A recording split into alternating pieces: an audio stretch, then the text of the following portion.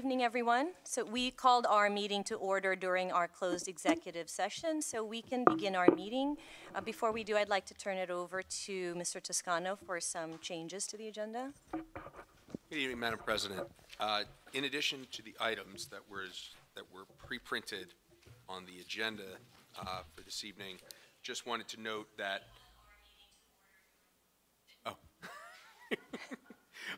Just to note that for number 4, the contract negotiations were with the WWPAA, not with the WWPEA, and that for number 9, the board did not discuss HIV matters. And Madam President, if it's okay, just one other item, just in light of schedules, there was some discussion about a motion to go out of order in order to take care of a personnel item. So if there is interest, the motion would be motion to go out of order to proceed to a personnel appointment. Okay, great. So can I get a motion to go out of order? Pooja and Shweta? All those in favor say aye. Aye. Aye.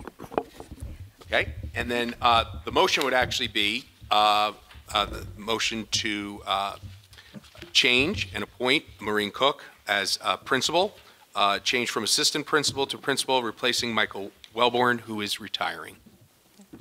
Thank you. So can I have a motion, please? Lloyd and Robin. That's a roll call. Yep. Any questions or comments? Chris? Okay, we'll start with Ms. Bonsall. Yes. Next, Ms. Prude.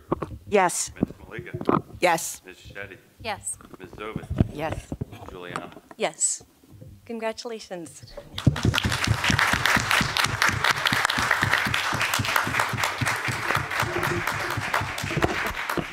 So just for the good of the audience that's here in person with us, Dr. Wellborn's the one with the glow.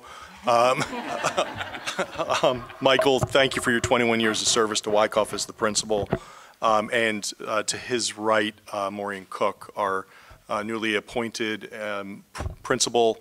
We had the great pleasure to appoint Maureen as the Wyckoff Assistant Principal in February 2021. They've been a team together the last 2 school years. Prior to being at at Wyckoff, Ms. Cook was the assistant principal of our Grover Middle School.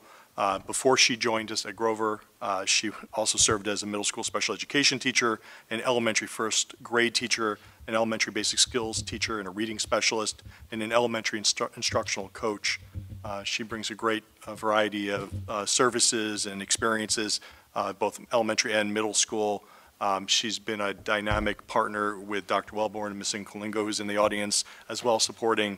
And I just want to say just congratulations to Maureen. She's going to be a fantastic addition to the principalship, and WWP, an amazing member of our team. And the staff, to the staff and the PTA leadership that participated in the process, I also want to say thank you to them, and congratulations to Maureen.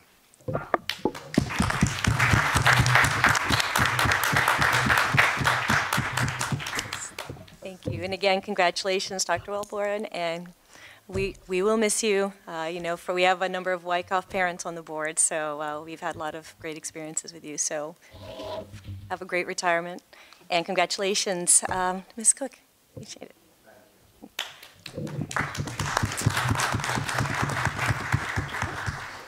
So we'll now turn to our presentation, the multi-level classes presentation, which will be given by Dr. Gould and Ms. Andrea Bean.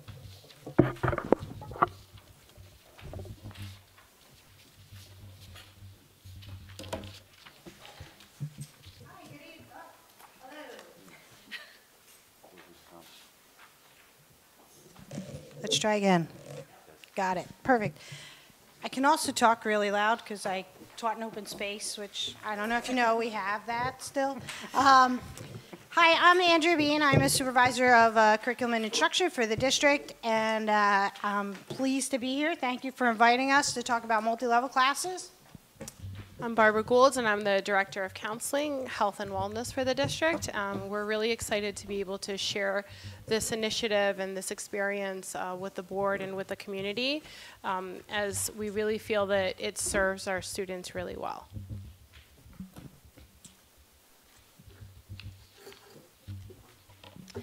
So we're going to start with just a slight review of the district goals because everything that we do links back to our goals because that's what the strategic planning gave us. That represents the values of our community and our district. So just a quick review. Goal number 1 is personalized learning. That's where we look at each student as an individual and set them on their learning journey and support them as needed. Goal 2 is a global citizenship where we're looking for students to think of things from different perspectives and participate actively in the world around them. Goal 3 is social emotional. That's two-pronged. One is the environment that students are in and the social emotional, the feeling of wellness in school and the ability to feel confident. And it's also teaching them about social and emotional skills and the things that are related to how to manage your emotions and how to manage social situations and things like that. Our 4th goal is equity, and that's about making sure that everybody has a place and that they feel that they belong in the district, that our district's inclusive, and that we welcome everyone and that we celebrate each and every person regardless of where they came from, what they look like, who they are. We belong together. We're a community. So multi-level courses are one of the ways that we are achieving our goals. So currently we have multi-level courses in 7th grade math, 8th grade algebra 1, 9th grade algebra 2, and world history in 9th grade. Next year we will be adding multi-level classes in biology, which is a 9th grade course, and language arts 1, which is also a 9th grade course. So how do these multi-level classes help us meet our goals? First and foremost, they provide flexibility in learning, enabling teachers to meet students where they are. When students are mixed together and the teachers are teaching both college prep and honors, and we call that CP sometimes, it's college prep, in the same room, there's a multitude of resources for students. There's small group instruction to help meet their needs. And they can move flexibly and start where they're comfortable and build their skills from there. It maximizes the benefits of divergent thinking. I have an interesting story about this. I was in a classroom where they were doing number sense and they were finding many ways to represent this algebraic expression. And most of the students, they were sitting mixed college prep and honor students together. And a group of the students were, we can use exponents, we could use parentheses, we can do this, we can do that. And one young lady said, what if we tried to do it visually? And all the honors kids at the table like recoiled and like, what are you talking about? This is math class, we are not drawing this. And she said, I think we could blow everybody's mind if we could do this visually. And they had the greatest conversation about how to represent this algebraic expression visually, and it really deepened their thinking. Because when you have different types of thinkers together, the thinking is better. It removes the barriers that naturally occur in groupings. When children are separated, there are things that they learn in the honors class that college prep kids never get exposed to. And when they're separated, there are things that the college prep kids have access to that may support and help them that maybe the honor students do not. But when it's the same teacher with all the resources, those barriers are removed. Another way that it supports is the transition between 8th and 9th grade. So our students, making choices in 8th grade, they're making choices about their high school experience, and sometimes those choices are made without a lot of information and knowledge about what an honors class might look like, right?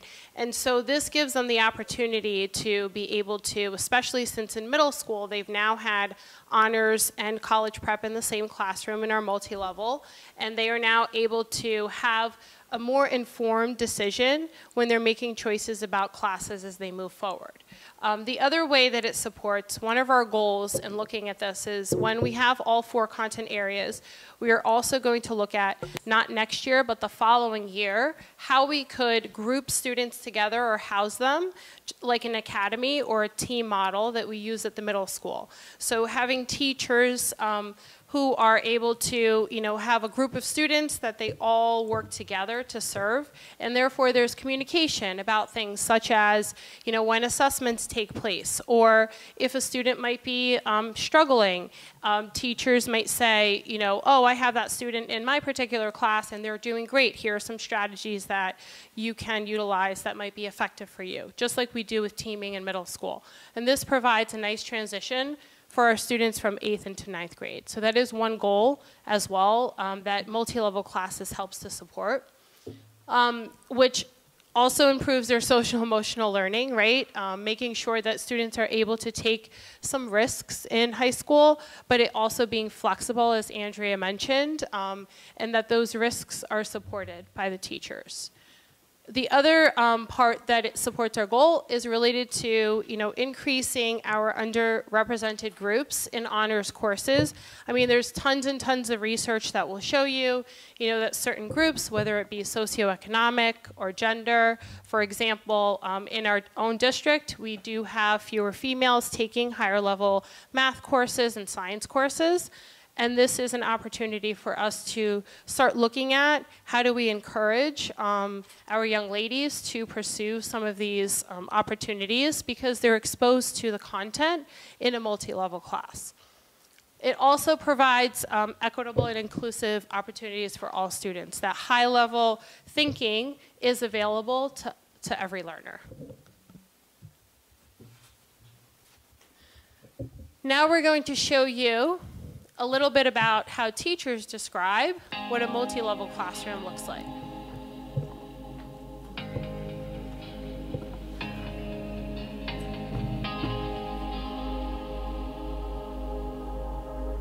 So a typical day in our math classroom, Nick's going to talk a little bit more specifically, but in the math department we follow what they call the math workshop model, which has 3 different components. But one of the components that we use very often in our classroom, which we definitely find works very well with the mixed classes, is we usually start with a number sense, with the idea being that when kids come to your class, there is a transition from their previous class to the new class, getting them ready to learn math. But then also the number sense is designed so everyone can participate and everyone can come up with an answer. Then we usually transition into a focus lesson. And then after the focus lesson, there is usually some type of choice in activity, whether it be stations or a different choice of just a type of activity, whether it be digital or a matching or a Google Slides or something to that effect. And then we end our class periods with a reflection on what had happened throughout the day. So in our class, like Cheryl Ann said, we have I call like a number sense, where just brings everyone in, everyone has an entry point, which is really important in the mixed level class. From there, we go into our focus lesson. Because it's a mixed level class, I try to give a problem kind of at that honors level, but bringing the entire class into it. I try to keep that to about 10 to 15 minutes. That way I have a lot of time working with the stations so that everyone can have time to practice the skill and the concept. When we move into the stations, we set it up with the structure of like 3 different levels. So level 1 would be a reteaching moment. There's some guided notes, maybe a video involved. Level 2 is where I say, I really want my non-honors to be at. Then my level 3 is where I say I would like my honors level to be at. But every student has a choice of where they want to start. For some classes, we have a bit of a check-in. It's a self-assessment for the students that allows them the opportunity to decide where they should start. If they start at level 2, for example, for an honor student, that's great. Right? It allows them to build up their skill, build up their confidence. So that way, when they get to the level 3, they're ready to go. For the non-honor student, if they want to try that level 3, they have the ability to be exposed to it and to work on it with their peers. After that, we finish up with a reflection and a debrief as to how the day went. And a while ago I put together a lesson about technological disruptors. And it's kind of a lead into the global industrial revolution, to change the world. And get kids talking about Uber, Airbnb, and now AI. We want them to engage in conversations. And it was an honors level lesson at first, and then I worked with the teacher resource specialists, and we decided that maybe not every kid knows about, every single one of those tech disruptors. So we created these scaffolds with written descriptions that students could read beforehand. It helped out a lot. We did this year in the multi-level class, and it's something that every kid can engage with. And it doesn't just kind of engage the CP kids. We promise to come back to the teachers because truly they are the experts in this work. However, wanted to talk a little bit about more just logistical and important facts of how do multi-level classes work. So one of the things that is important to keep in mind is that there are components that are consistent for all students. So for example, our New Jersey standards and our curricula in a multi-level class is the same. And this has always been the case. There were never biology honor standards and biology standards. There are only biology standards, right? And so in a multi-level class, all students are exposed to the same standards and therefore have the same expectations for the levels of skill and content that they are supposed to master. The other piece is that the curricula will also be the same. We are working on revising some of the curriculum this summer in order to make that happen. In addition, obviously we talked about college prep and honors students being in the same classroom. There's tons of student choice. So in speaking with numerous students, I would say this is the #1 thing that students talk about and use to describe what a multi-level class looks like. They talk about the opportunity to really make decisions as learners about their own learning, where they feel comfortable starting, where they feel comfortable going next, and that there's a lot of support for that. And those decisions are made obviously with, with teacher input, with teacher conference, with teachers meeting with students and having those conversations, and then also with check-ins and self-reflections that students are exposed to. Differentiated learning, so we are making sure that there are opportunities for all students to learn, that resources support students where they are. Teachers are checking in frequently, and that it's a learning community where every student, belongs. And I think one of the biggest questions I had before speaking with students was this idea of, are students separated in the class, right? Are like honors kids put on one side and then college prep students put on the other side? And that's not at all what it looks like. It's very integrated. The groups are very mixed. And students don't really know which student is college prep and which one is honors. They sort of just work collaboratively together. And that was repeatedly shared from students over and over in conversations that both Andrea and I and others have had with students as well. Some of the components that might look a little bit differently, you can see them here. The assessments might have different expectations. For example, in a math assessment, for an honor student, they may need to apply the material a little bit differently. They may have to, extend their learning or create something that is more critical thinking in regards to the content that they already learned, as that might look differently for a college prep student, right? Our tasks might be different. The text sets, meaning the reading levels of the material that students are utilizing, might be different. As a way to provide access for students where they are and meet them where they are. As you know, the GPA weight is another thing that is different for students in a multi-level class.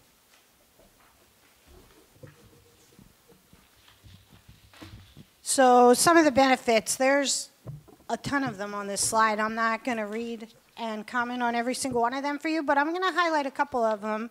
The first one I'm going to highlight is that it helps reduce the negative effects of tracking.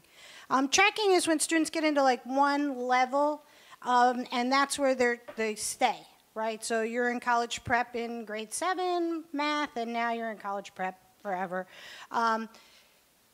We know that tracking is not great for students. The research is very clear that as they learn and grow, they need flexibility to seek their passions, and they mature, and they find different interests.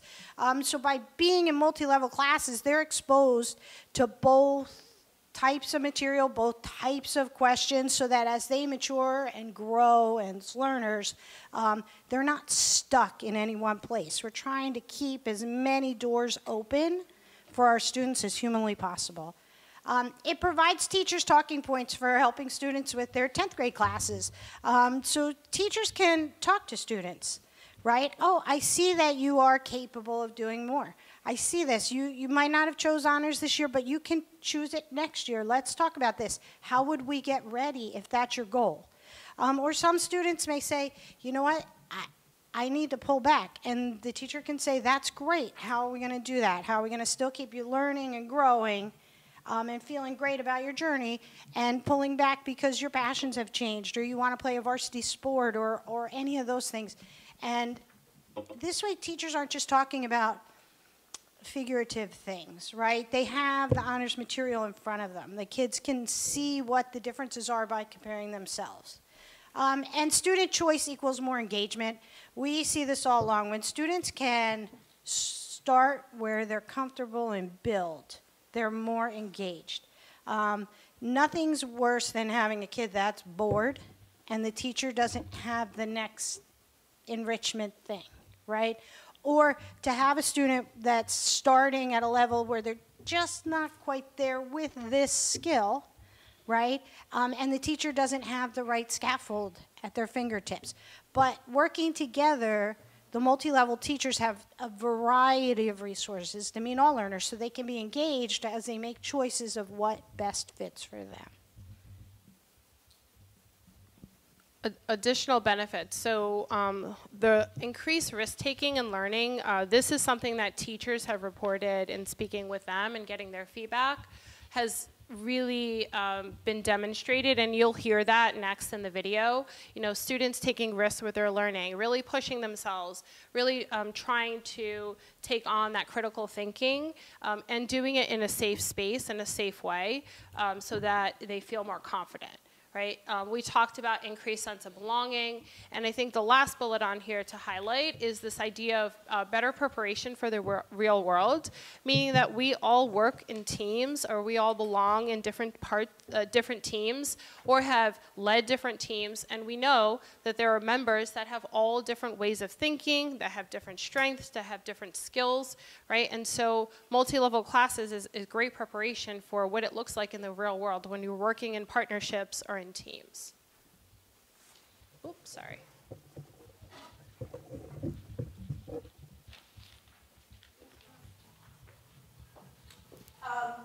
So we have really found that there's several different benefits for both the CP kid and the honors kids. To sort of take off of what Nick was saying with how a typical day looks in our classroom, one of the things that happens almost every day is we do have the ability to pull small groups. So by keeping your focus lesson down to 10, 15, 20 minutes maybe at most, that leaves us a good chunk of time to then be able to do really one of two things. So you can pull small groups to a table, and sometimes you pull small groups based on skills, sometimes it's just a check-in.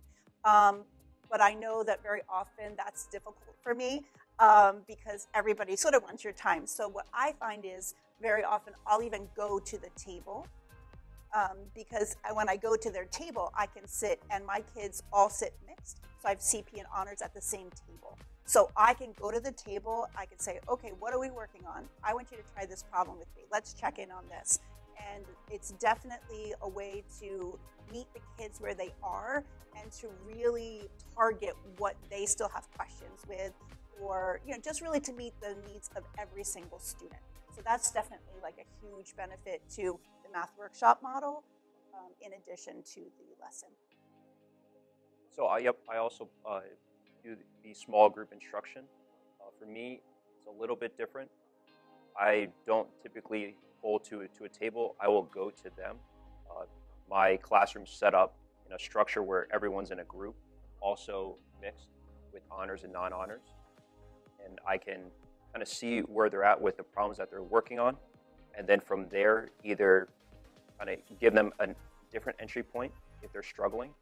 And if I see that they're excelling, regardless if it's honors and non-honors at the same table, I can give them an extension that everyone can be working on. In addition to that, just some of the benefits for the non-honor student. If, let's say, they're a high flyer and they find that they're at level 3, every single time, I will give them the ability to take an honors level test, and then they can choose for themselves if they want to move up or stay where they're at. For the honors, if they're really struggling and they find that they're at level 1 and level 2 most of the time, then I can give them a non-honors level test, and they can, again, make that same decision. For the honors student, if they're struggling, they don't have to start at level 3, right? They can start at level 1. They can build up their skill. They can build up their confidence. They can just get set with the concept before they hit level 3, where there's that extension. So those are a lot of the benefits of it. For the non-honors, I just think they're being exposed to more, right? For that student that I'm good with being in honor or being in non-honors right now, but maybe next year I want to try honors, and the year after that I want to stay in honors, they're just set up so much better. They're ready for that because they're being exposed to everything that the honor student is being exposed to. So they can make a calculated decision, an informed decision as to what they should be doing moving forward. One of the things that we observe, because both of our classes, they sit in small groups, is that when you walk around, the conversations that happen amongst the kids, you would honestly not be able to tell who is CP and who is honors. So sometimes they approach a problem in a very different way, a more creative way, and it's really good to see that communication. And even with the honors kids, if you have an honors student who is really getting a concept and their person that's sitting at their table isn't getting it, whether they're honors or not honors, right? They're just solidifying their knowledge by teaching somebody else to teach the other student. And I see that going both ways, right, between college prep and honors. So I definitely think the whole communication aspect and them being able to learn different ways is definitely a benefit, because they're really learning from each other and how to approach a problem, or they might be thinking of something that they didn't think of before. So that's definitely another benefit, I would say. So for me in history, I think you kind of want to get the kids to the same place. You want to get them to a deeper point of analysis. You want to get to an aha moment. You want to get them kind of reading between the lines of history. And I think it's better when you've got everybody in the same place. They're not all going to get there in the same way. And you've got different prompts. You've got different questions, maybe different reading materials. But at the end, I think multi-level helps everybody kind of read between those lines in the end.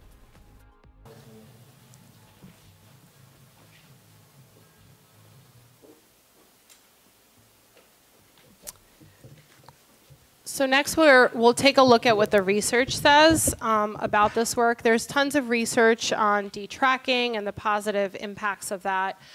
There's also a ton of research that can be found on mixed ability classrooms and the benefits of those.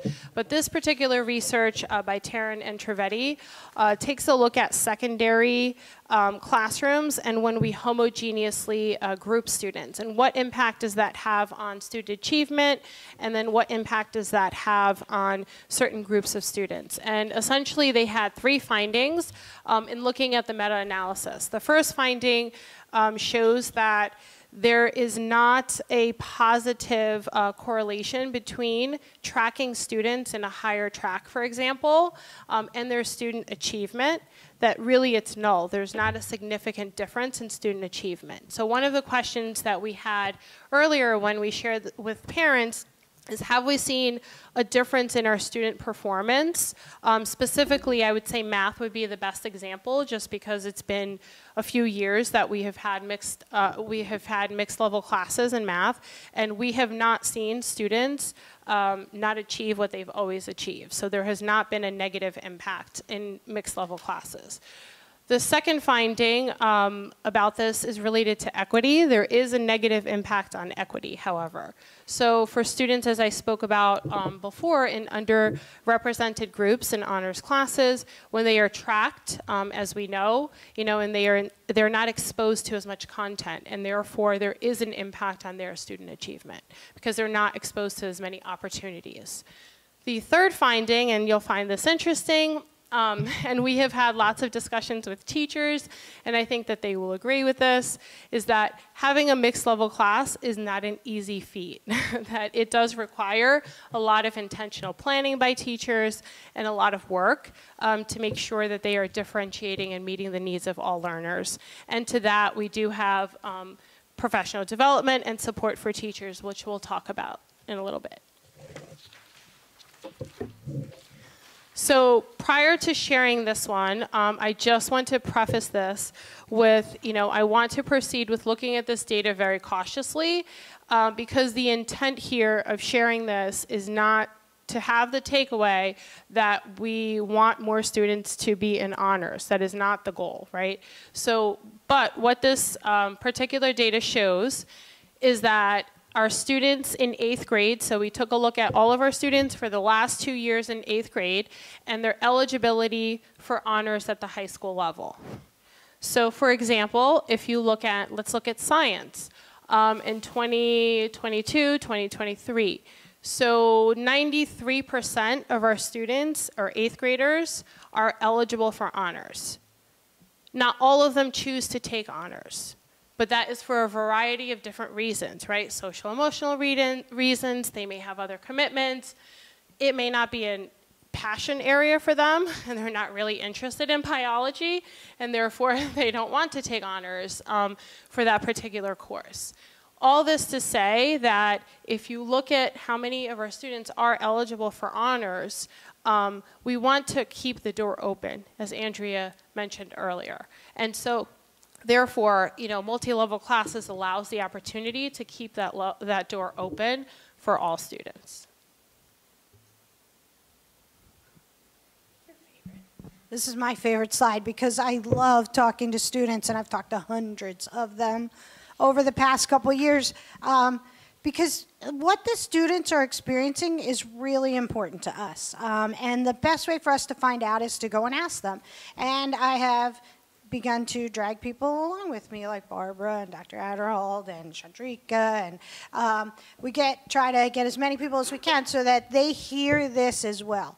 And so these are just some sample student feedback quotes that I think really hit home the message that we're trying to. You can see in the multi-level class, they pretty much confirm what the teachers say, number sense, lesson, we all learn. But what's really interesting is on the bottom, we can choose where we feel comfortable to start working. And that's great because that's what we want. We want kids to have an entry point and build, right? When we ask them how they're grouped, again, they're very clear with us. We really don't know who is in honors or college prep. Everybody has access. Everybody can pick. And I do ask them from time to time how they pick. And sometimes they pick because all their friends at the table picked it and they want to work on it together because they're teenagers. But a lot of times they pick what they're interested in, and you will see two students sitting right next to each other, maybe working on something a little bit differently, but still working together. And it's great that they can figure that out and be comfortable. And that's because we do a lot of growth mindset work in the elementary school through the teacher resource specialists, and they push into classes. And in middle school, there's 8 to 12 lessons a year also on growth mindset, so that help students realize that we're all on our own learning journeys and that mistakes help us learn and that we're all growing. And so they're more comfortable choosing. And then what's the difference between college honors and college prep? I have to tell you, this bottom one is my favorite one. So this was an 8th grade student. In my other classes, meaning his non-multi-level classes, so in my segregated classes, in my other classes, it's about how the class is doing. And he said, like, oh, you all did well on your test, or, oh, this was a great class. But in this class, it's about me and how I'm doing. And that really gets us back to that treating everybody as an individual. And that kid, he just summed it up perfectly.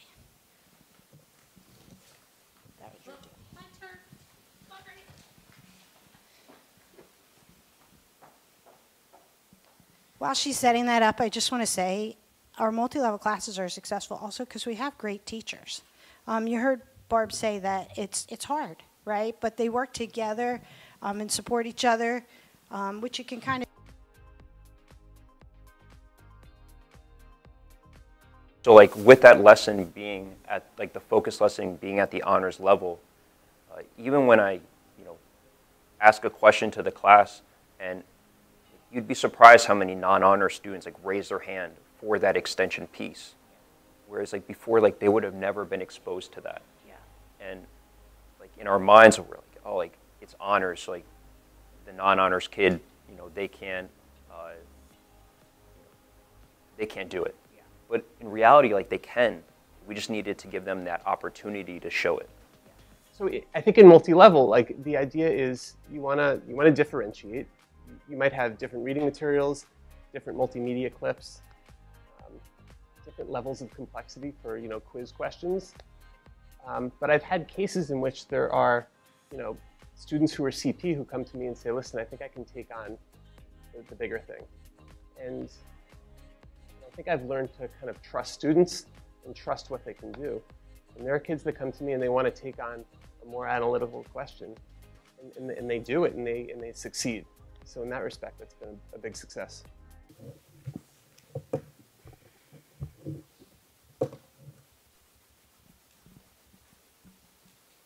So how was this communicated to families? If your child's in a multi-level class, how would you know that?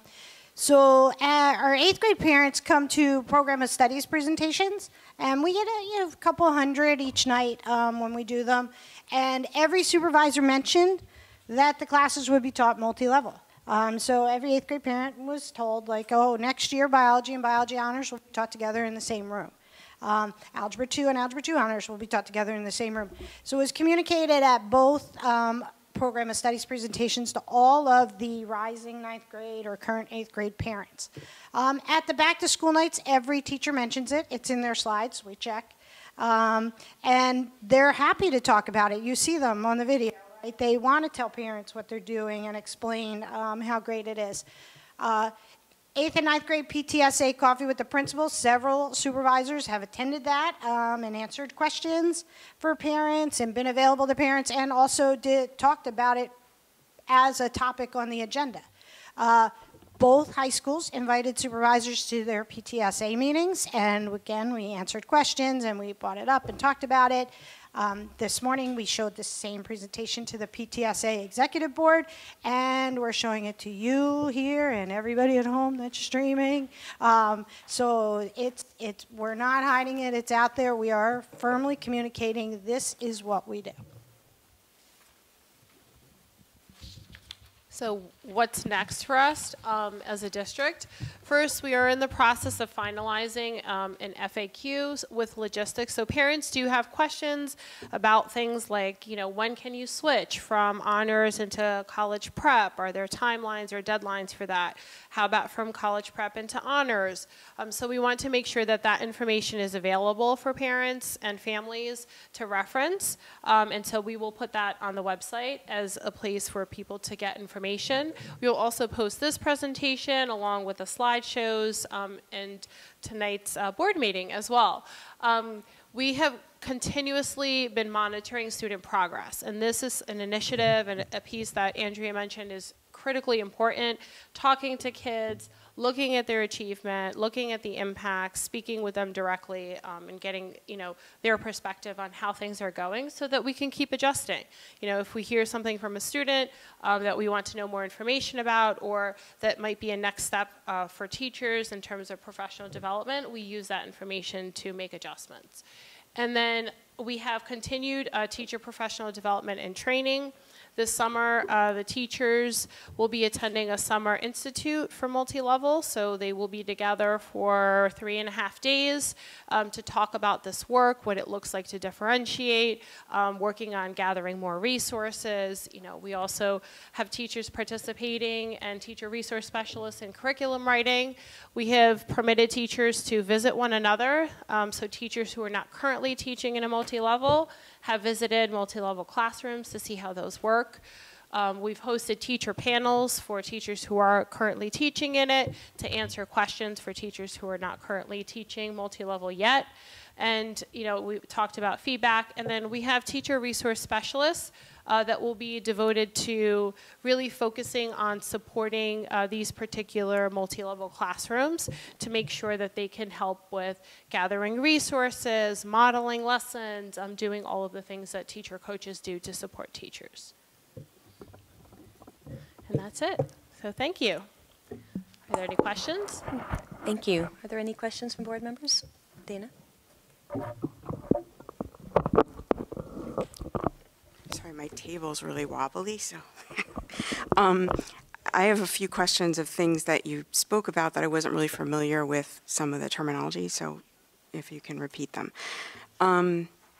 So what is this academy model that you spoke about?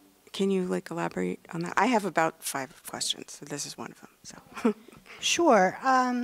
So right now our middle school are in teams. Right. And it would be impossible to team high school the way it is now. But once students are in multi-level classes, they will have similar teachers. We can't build teams exactly like the middle school because teachers teach 5 classes in high school, not 4 in middle school. So it becomes, you know, a little bigger, larger group, and some teachers may overlap from one team to another. But the students, our goal is that the students will have, like, again, if you and you were in the same group, you would have the same math teacher, the same science teacher, very similar to high school.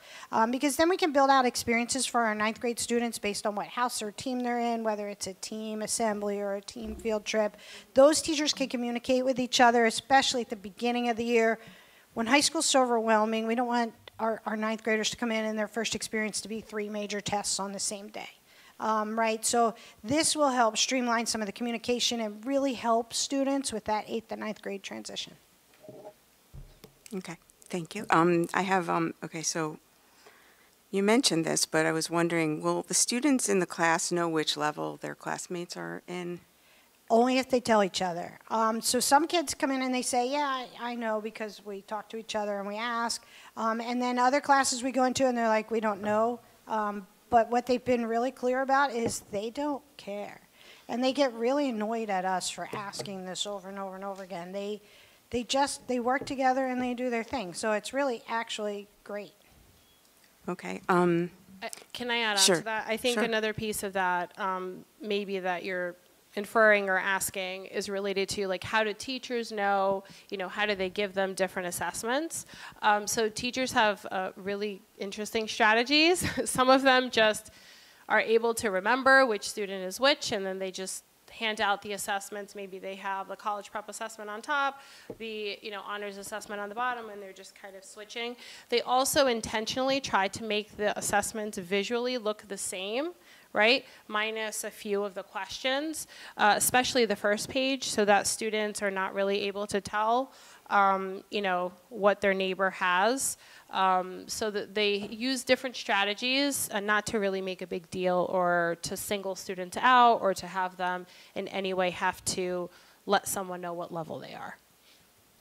Okay, you answered this, but I want to ask it again because I wasn't exactly sure. So a student can change their level at what junctures during the year? Could they change it like in the middle of the year? Or only within the first 3 weeks like it currently Right. is? So in middle school, we're going to work with anyone and meet them where they are because the rules for middle school and transcripts and high school diplomas are totally different, right? So middle school, we have a lot of flexibility to work with students and meet their needs at the time that they need them met. In high school, it's a little bit different because we have this 120-hour rule. So to get credit in an honors class, you have to be in an honors class for 120 hours. So if you choose college prep, you have, just like any other student in any other grade, until October 1st to make that decision to go up and spend 120 hours at the with the honors class on your schedule. If you're in the honors class, though, you can drop down at any time because time in that honors class counts as time in that CP class. So, if I had a kid that came to me tomorrow and we talked with their parents and we realized that this truly was the best thing to help them at this point, we could move them down. The great thing about that is if I have a kid who comes to me tomorrow, there's something bad happening, right? Like there's some stressor in their life, there's something, right? And to change their class, we used to have to change their schedule. And they would leave one class and join another, and the kids would be like, hey, why did you just join our class? Now they can stay right there in the same seat, in the same group, and they don't have to tell anybody if they don't want to. And that's been one of the really nice soft landings for some of our 9th grade students who are having trouble adjusting. Okay. So there was one of the teachers, or both of the math teachers, talked about levels 1, 2, and 3, and that's like within a class. And I was a little confused what that was and how do students know which level they're in. And then I didn't understand what a focus lesson was, so I'll just... So a focus lesson is the mini lesson. That's where the skill or the content is taught. It's probably what we're most familiar with. It's the direct instruction component where the teacher is standing there and teaching a particular example and providing models for students. So the different levels, level 1, 2, and 3, some teachers call it mild, medium, and spicy. Others have other interesting names. It really is just a way for the teachers to differentiate and provide choices for students, right? So as a level 1 would be a reteach for students who may need the concept retaught. Maybe there's a video that they can watch that accompanies the lesson that was just taught, or notes that might help them to think about and take a step back with the skill so that they can then build their confidence. Level 2 is the content exactly as it is, the skill as it is, they're able to master it, right? And then level 3 is that extension piece. And so this provides students access to all 3 of those levels. And how do they make those choices, right? So really it's their readiness level. If they are ready for an extension, they try that. If they feel like they're not quite ready yet, even if they're an honors kid and their goal is to be able to, reach that extension, they can start at level 1, build their skill, practice, reinforce, and then take on the extension when they're prepared. Okay. Thanks. And one other question is, are there plans to add other classes or grades in future years, or is it just going to transition to like AP level That's classes? a really good question. At this time, we don't have that plan. Thanks, Dana.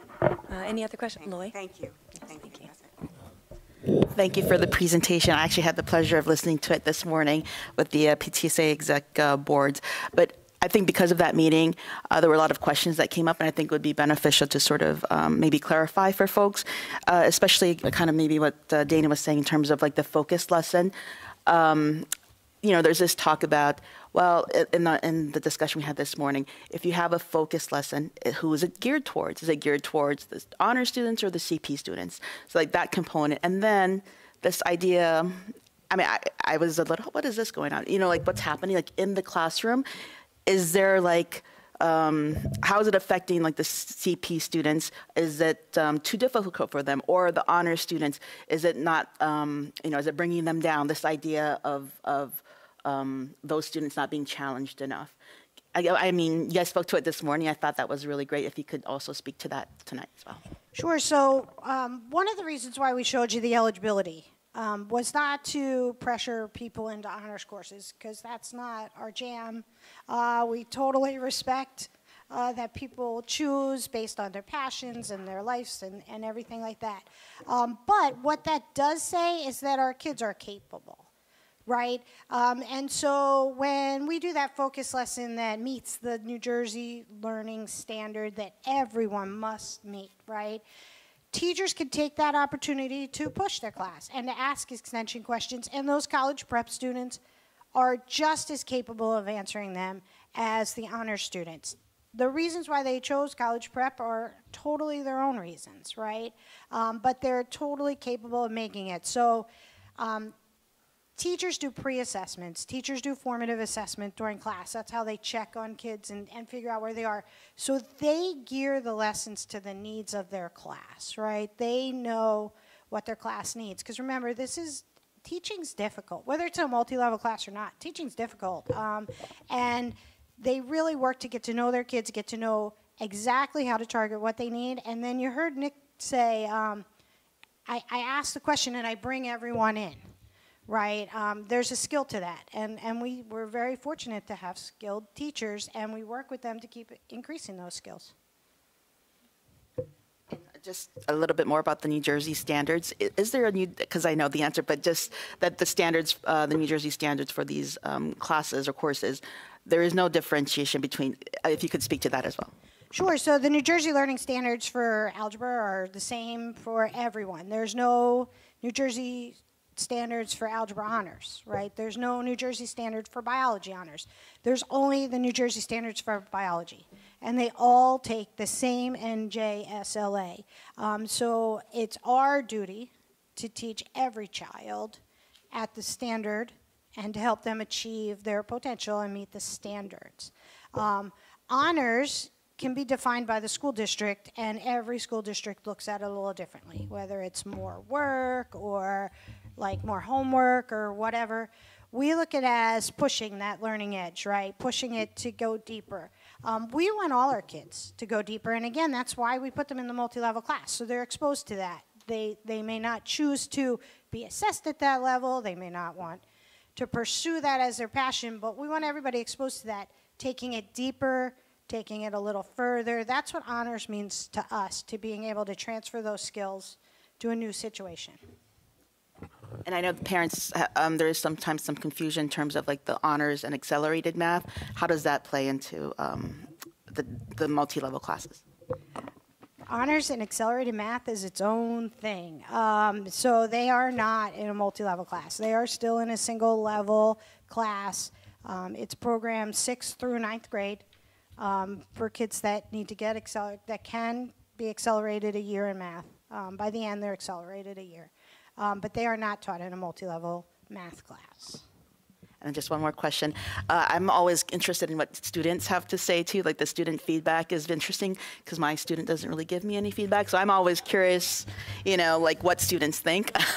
In terms of, a lot of the things that were said were great. Was there any feedback from students that you guys heard that was like, you know what, this isn't working, or just some constructive feedback about how to make it like a better experience, or what's working or what's not?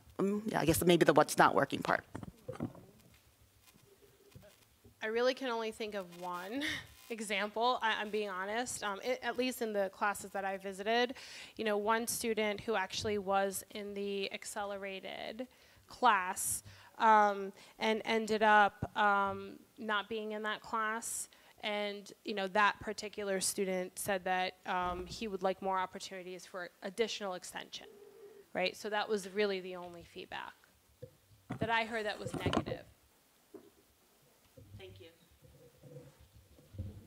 Thanks, Loy. Pooja? Would the multi-level classes have roughly an equal amount of honors and CP students? That's a really great question. No, we probably have more students that choose honors, right? But we do try to break up. So for example, I don't know, there are approximately 8 to 9 students that choose college prep in each of the sections. But we do have more students who choose honors. So they can't really be split half and half. Any other questions here? No? Thank you so Great. much for the Thank opportunity. you very much. Appreciate it. Okay. So So then that takes us now to the first opportunity for public comments. The board invites thoughts and reactions on agenda items and items of concern from members of our community who are present. Each participant is asked to give his or her name and address prior to making a statement, which will be limited to 3 minutes in accordance with Board Policy 0167. All statements shall be directed to the presiding officer. This public comment period shall be limited to 60 minutes.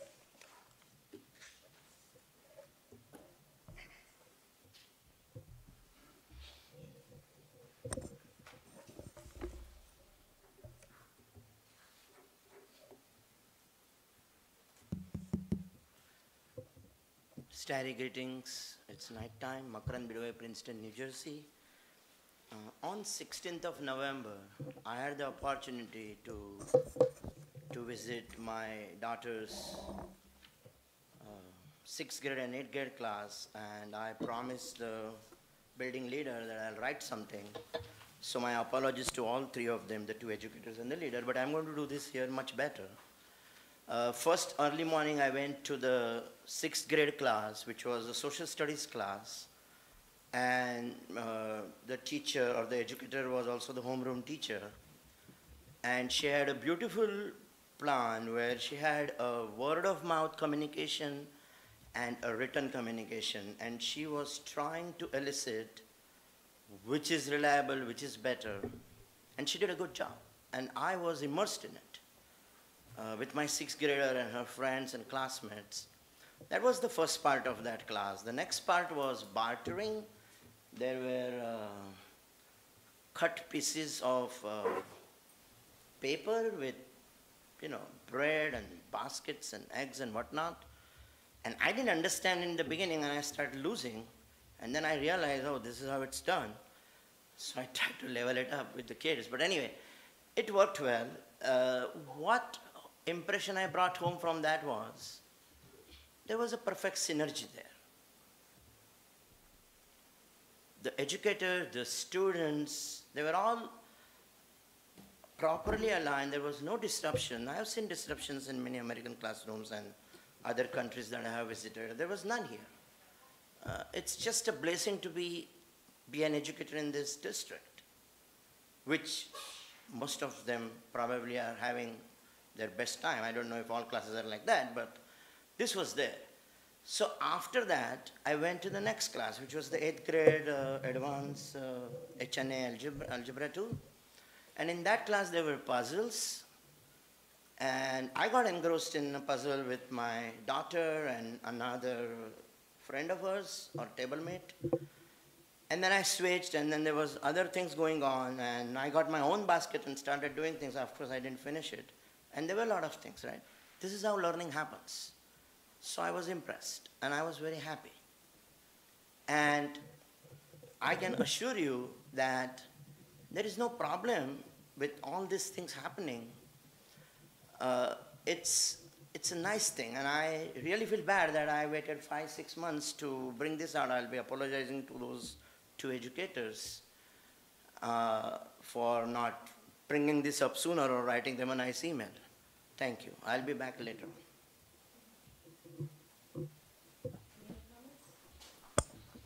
Thank you. Any other comments?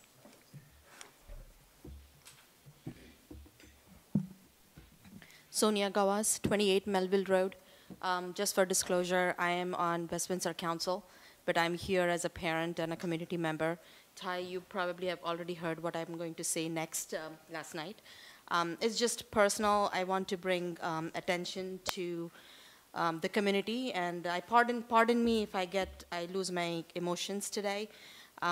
Just about a year ago, I was here, again, bringing attention to some of the unfortunate things that are happening in our middle school, in our community, bullying. My daughter was bullied for being darker skinned last year.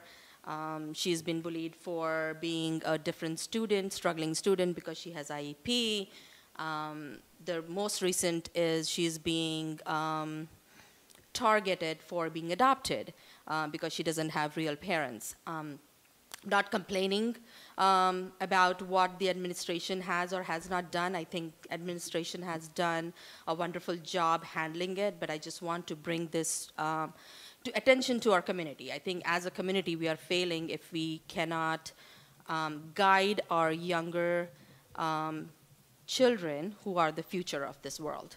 So I just want to bring to the attention that we need to do something as a community, because our younger students, our younger children are watching us, right? They learn from us. How we act as a community is what they pick on, and then they respond to it. My daughter has been, there have been words thrown at her. There have been N-words thrown at her, left and right. Okay, she's been called things. Anybody who knows my daughter knows she's a sweet girl. She wants to be friends with everyone. She wants to help everyone, even if that means that she puts her feelings in the back seat. As a parent, it's my job to take care of her. I know these other young students who are troubled need help and guidance, but not at the cost of my child. So if anything we can do here to support our students, I really urge. I've reached out to the school administration. I've even offered, and I'm not sure if it's even possible, I've offered if I can go in the school and talk to the students about adoption. Families become families in many different ways. So that I'm offering to the Board of Ed here, if that is a possibility, I offer myself, my husband, to come and talk to the students about adoption or different ways of becoming families. If that's one thing that could help, and pardon me, if I can just finish, if that could help our students learn and grow from it, and not trouble students who are different. Thank you. Thank you. Are there any other comments? Okay. Seeing none, I will close the public comment portion. We'll now go to Board of Education Committee reports. Can I have a report from the Administration Facilities Committee? Dana? Hi, good evening. The Administration and Facilities Committee met on Tuesday, May 16th. The committee reviewed the following policies and regulations, which are recommended for first reading at tonight's board meeting. There are a policy 5200 and regulation of the same number on attendance, policy 8140 and regulation of the same number, student enrollments and enrollment accounting, policy 8330 and regulation 8330 on student records, and policy 1125, which is benefits covering non-affiliated community education staff, category E. Next, the committee reviewed another set of policies and regulations and recommended them for a second reading and approval at tonight's board meeting. This is policy 5305, health services personnel, policy 5308, student health records, the accompanying regulation 5308 on student health records, policy 5310 on health services, along with the regulation 5310 on health services, and policy 7440 on school district security. We next got an update on referendum projects. The High School North and Millstone River HVAC projects have closed out. Landscaping is planned outside the High School North dance studio. Plumbing and electrical work has started in the High School North Culinary Arts Room, while walls in the Media Center are ready to be primed and painted. Phase 1 construction at the Wyckoff School is closing out, while Phase 2 ductwork and Media Center demolition is underway. Furniture will be delivered soon for the Millstone River and Dutch Neck School Media Centers, with finishing touches also underway in those two centers. The committee discussed district health services needs and priorities and the end of the COVID-19 public health emergency, which ended on May 11th. We reviewed the 2020 2023-2024 contract for the advancement via individual determination, otherwise known as the AVID program, offered at both High School North and South. We discussed the next steps in the school start time process. The school start time exploration committee was to hold its first meeting on Monday, May 22nd, 2023, and will include community stakeholders representing the Board of Education, students, parents, the WWP Education Association, school and district administration. The focus of the meeting was to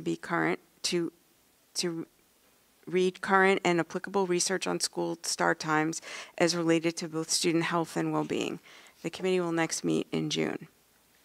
Back to the A&F committee, we reviewed updated job descriptions for the administrative analyst, assistant superintendent of personnel, athletic director, chief academic officer, chief equity officer, deputy superintendent of schools, director of counseling, Mini Explorers assistant instructor, Mini Explorers instructor, and school nurse coordinator.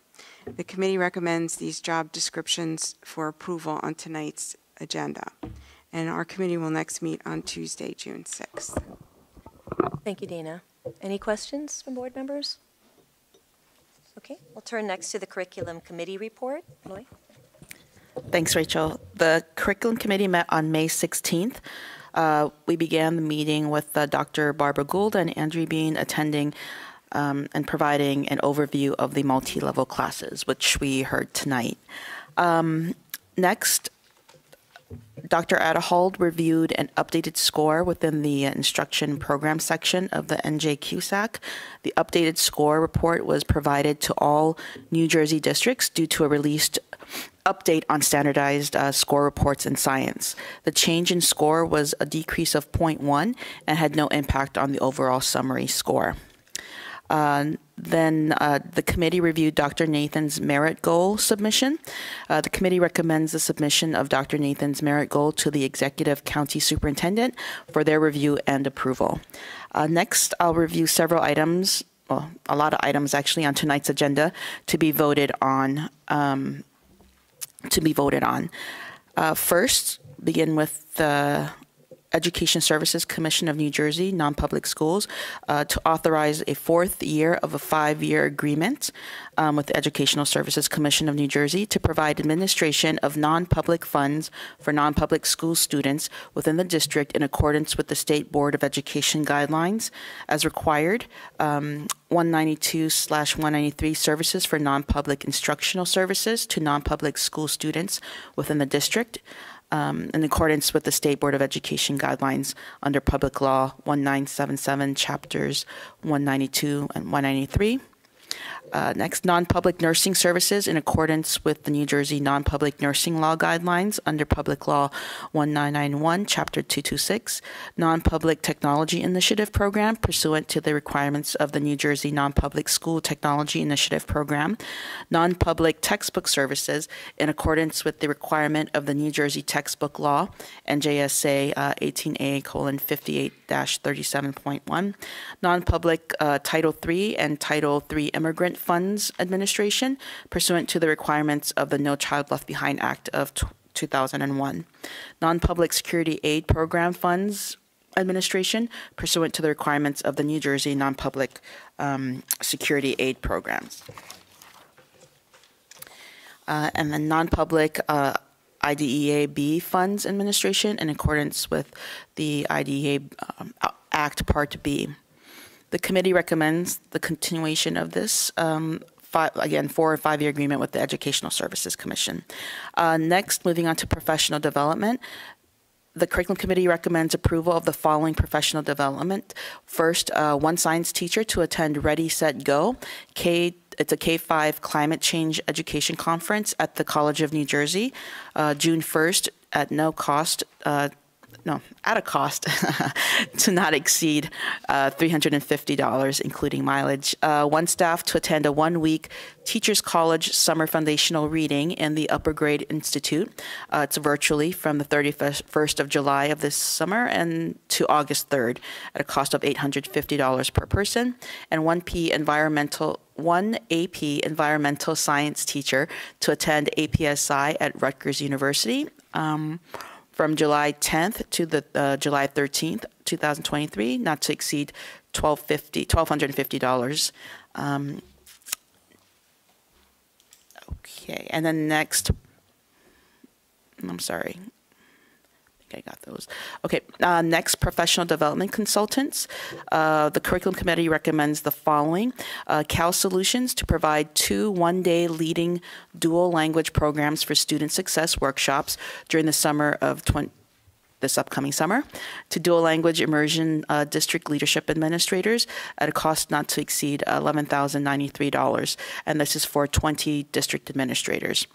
Next, Dr. Pledger Fedora to present Orton Gillingham Academy 30-hour classroom educator training from September 11th through September 15th virtually to districts EIS and reading recovery and reading interventionist teachers at a cost not to exceed $21,850.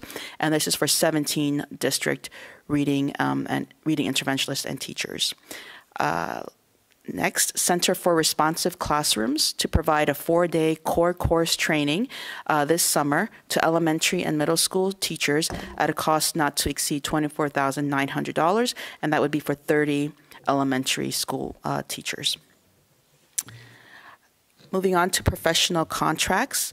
The curriculum committee recommends approval of a district membership in professional development school network at the College of New Jersey for the 23-24 school year at a cost of $3,750, and that includes membership registration for 1 staff member in each Teachers as Scholars seminar.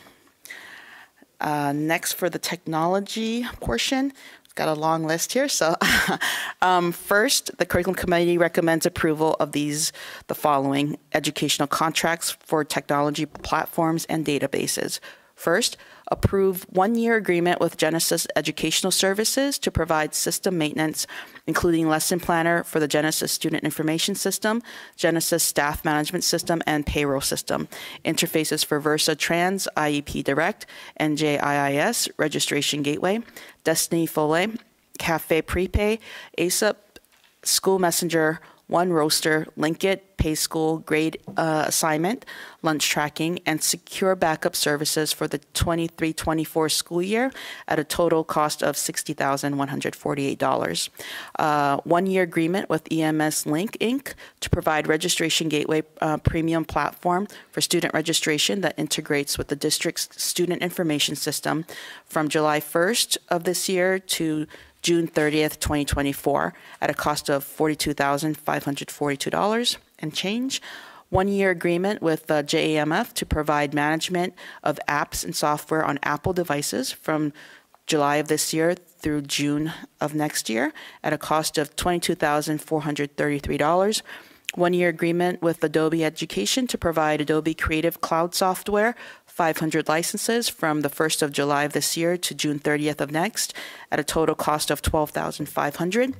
1-year agreement with Microsoft to provide district Microsoft licenses, including Windows Office, server software, and email from October 1st, 2023 through August 31st, 2024 at a cost of $66,936. 1-year agreement with Tech Smart Notebook Suite to provide Smart Learning Suite software, 300 licenses from July 1st of this year through June 30th of next year at a total cost of $9,075. 1-year agreement with Veritas to provide backup software for district servers from July 27th of this year through July 26th of next at a cost of $2,458.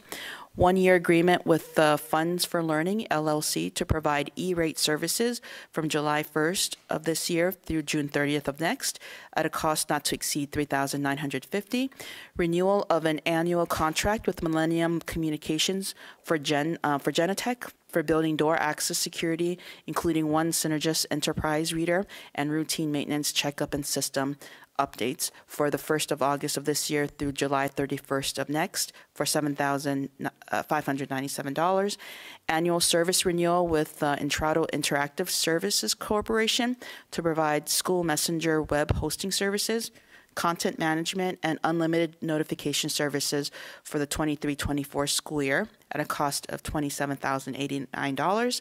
One-year agreement with Raptor Technologies to provide Eyes on the Door software and support from July 1st of this year through June 30th of next at a cost of $6,250.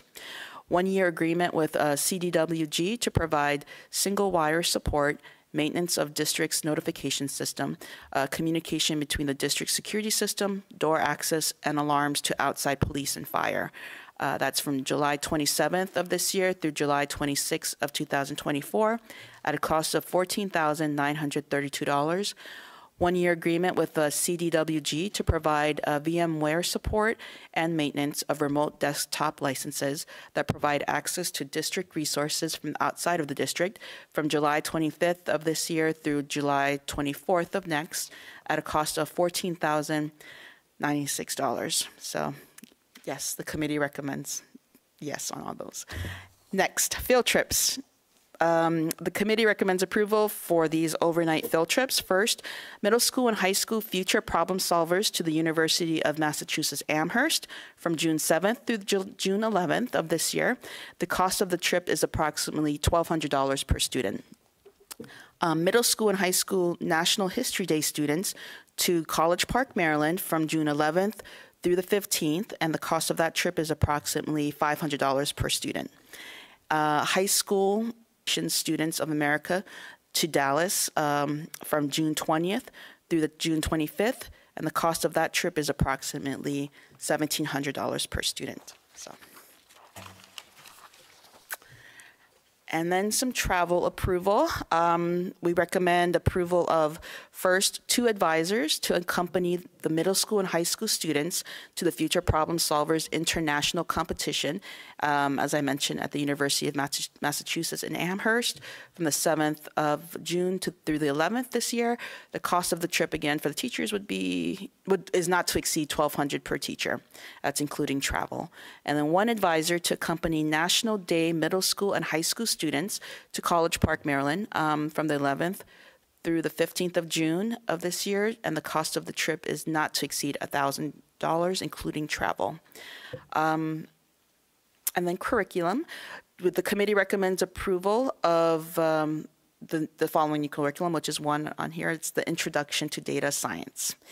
And last but not least, there is a correction on item number 7 on the curriculum and instruction portion of the agenda. It's just a date correction, excuse me. The date should read September 1st, 2023 to June 30th, 2024. And our committee will next meet on June 6th. Thank you, Rachel. Thank you, Loy. Any questions from board members? Okay, we'll now turn to the Finance Committee report. Shweta? Thank you, Rachel. The Finance Committee met on Tuesday, May 16th. The committee reviewed the monthly financial reports. The administration certified that there are sufficient funds to complete the year. The committee also reviewed agenda items for today's meeting. This included the 23-24 professional service rate renewals. The food service, custodial service, trash and recycling services are on the agenda for approval as well. There are motions to approve a deposit into capital reserve on June 30th, the establishment of petty cash amounts for the year, and the requisition of taxes and lunch rates for the 23-24 school year. Also on the agenda are motions to approve a referendum change order, co-op purchases over the bid limit, obsolete equipment disposal, and the renewal of transportation contracts. In addition, employee travel, joint purchasing agreements, shared service agreements, and national cooperative purchasing contracts are on the agenda for approval tonight. Staff provided updates on district construction, which Dana just reviewed, so I won't repeat them all, but I will just add that bids were received today for the Town Center Media Center renovations and are being reviewed. Bids for Maurice Hawk and Village will be received in June. Staff also provided an update on cafeteria operations. The district is required to raise the price of lunch by 10 cents as per the paid lunch equity tool that the state requires school districts to use to determine the price of breakfast and lunch. Since the federal reimbursements have increased, the district must increase the prices. For the 23-24 school year, breakfast will be serviced for kindergarten through 5th grade at $2.25. The high school breakfast will increase to $2.50, which is a 25-cent increase due to the pricing tool. In April, the number of breakfasts dropped from 952 to 446, and lunches dropped from 59,146 to 31,032. There were less serving days in April due to spring break. Sodexo was able to add an additional employee during the month at High School North.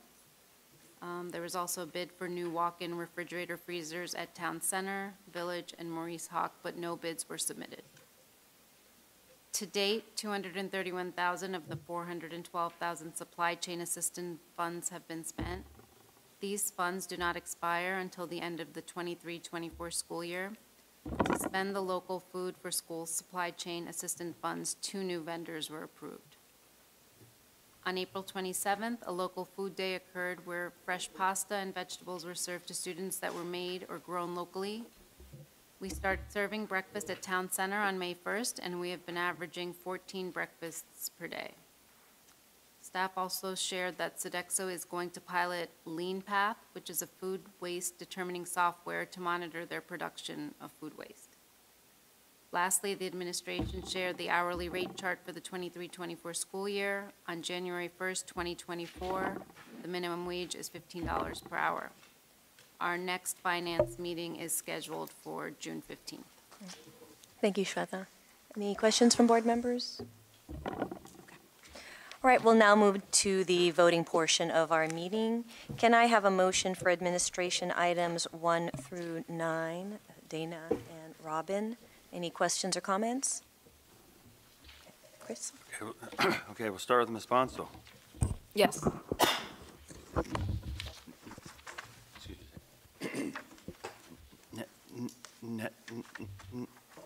Next is Ms. Krug. Yes. Ms. Maliga. Yes. Ms. Shetty. Yes. Ms. Zovich. Yes. Ms. Juliana. Yes. Can I have a motion for curriculum items 1 through 7 with the correction mentioned by Loy earlier? Loy and Pooja.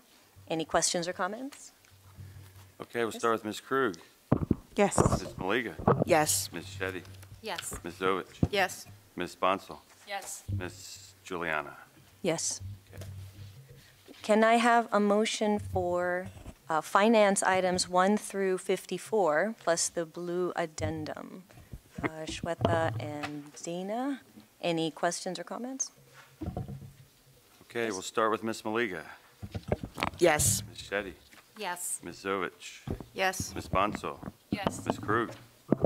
Yes, except I'm abstaining on the blue addendum number 9A.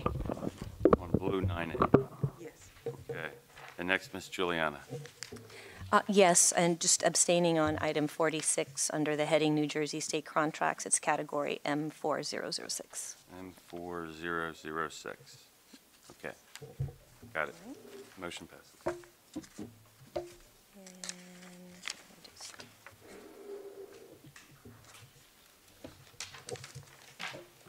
Okay. We go now to personnel items. Can I get a motion for items 1 through 4 plus the green addendum? Loy and Robin, any questions or comments? Chris? Okay, we'll start with Ms. Shetty. Yes. Ms. Zovich. Yes. Ms. Bonsall. Yes. Ms. Krug. Yes. Ms. Maliga. Yes. Ms. Juliana. Yes. And tonight we also voted on some retirements, so I'd like to acknowledge those. We have Lisa Bremer, who is an elementary teacher from Village, retiring after 29 and a half years in the district. We have David Miller, who's a computers teacher at High School South, retiring after 21 years in the district.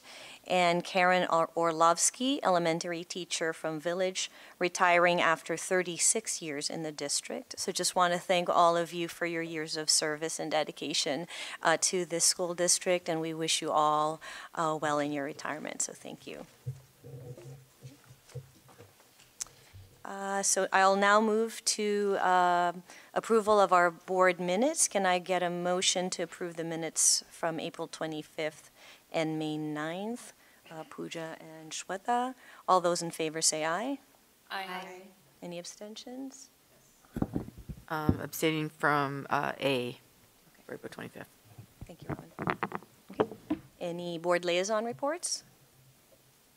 Okay. Any new business? All right. So that takes us to the second opportunity for public comments. The board invites comments from members of our community who are present. Each participant is asked to give his or her name and address prior to making a statement, which will be limited to 3 minutes in accordance with Board Policy 0167. All statements shall be directed to the presiding officer. This public comment period shall be limited to 15 minutes.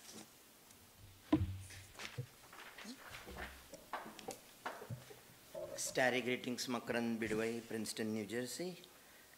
This district has lost 700 students between 2018 and 2022, October 15, which is the kind of count that the state keeps. Last time I brought the issue of brain drain, and the superintendent found it insulting. How is it insulting? This school has the best and the brightest, this district. We are losing 700 students, or 659 or 675, or whatever that number is. It's close to 700.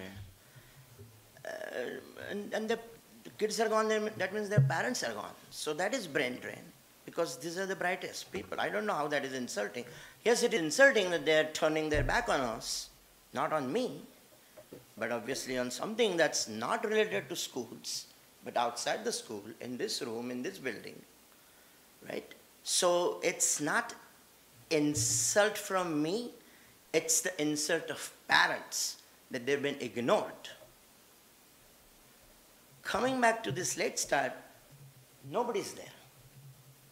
This is the third time this has happened. In 2015, parents told me there was a parent movement and somebody snubbed it. In 2018, with the referendum, there was a parent movement and somebody snubbed it. This year also it's been snubbed. I understand there is a committee, but committees are graveyards for most beautiful ideas. We don't need a committee, we need a panel of 3, the assistant superintendent sitting here next to me, the assistant superintendent who is in charge right now, and the union leader, because I think she is in charge of over 800-900 union employees. And there needs to be a punch list.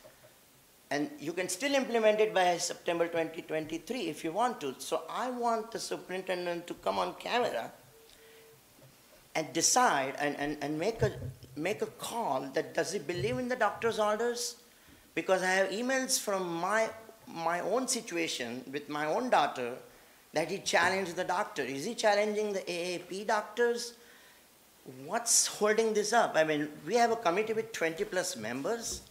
What is this, National Academy of Science? I don't want to get into this, but I want to be making this very quick right now. The superintendent said many meetings ago that he is not going anywhere. I tried to Oprah his annual evaluations. I know in Connecticut they are required by law to be given to parents or whoever asks them. I don't know what the law in New Jersey is, but the lady told me it can't be done. So I'm now requesting the superintendent to release all his 14 years of annual evaluations in an email to 9,000 parents. And if we won't do it, then I will come back in the next meeting and take the next step. All right, thank you. Are there any other comments?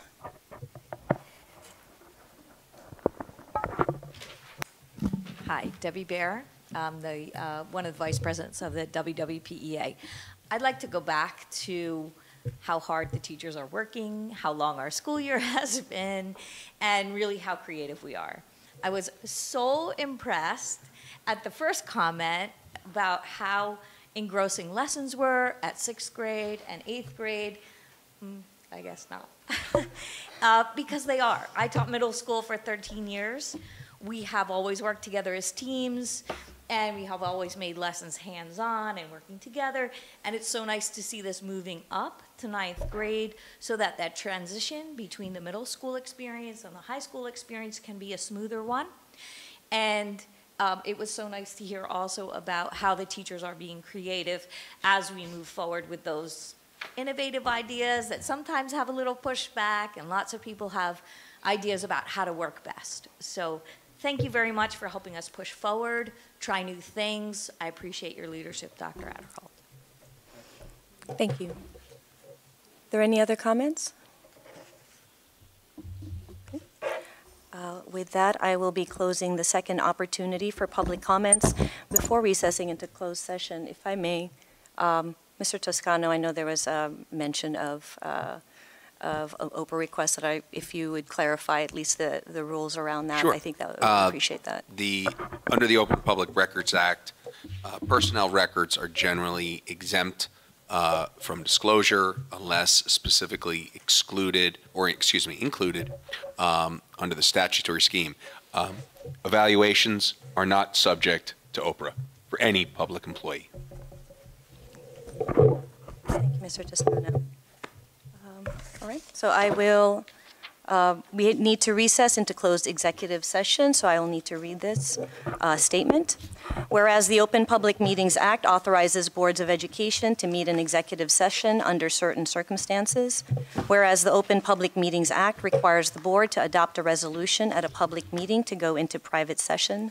Now therefore be it resolved by the West Windsor-Plainsboro Regional School District Board of Education that it is necessary to meet in executive session to discuss certain items involving the superintendent evaluation. Be it further resolved that any discussion held by the board which need not remain confidential will be made public as soon as feasible. The minutes of the executive session will not be disclosed until the need for confidentiality no longer exists. Be it further resolved that the board will not return to open session to conduct business at the conclusion of the executive session. So can I get a motion to adjourn to closed session? Pooja and Loy. All those in favor say aye. Aye. Okay. Thank you very much. Have a good evening, everyone.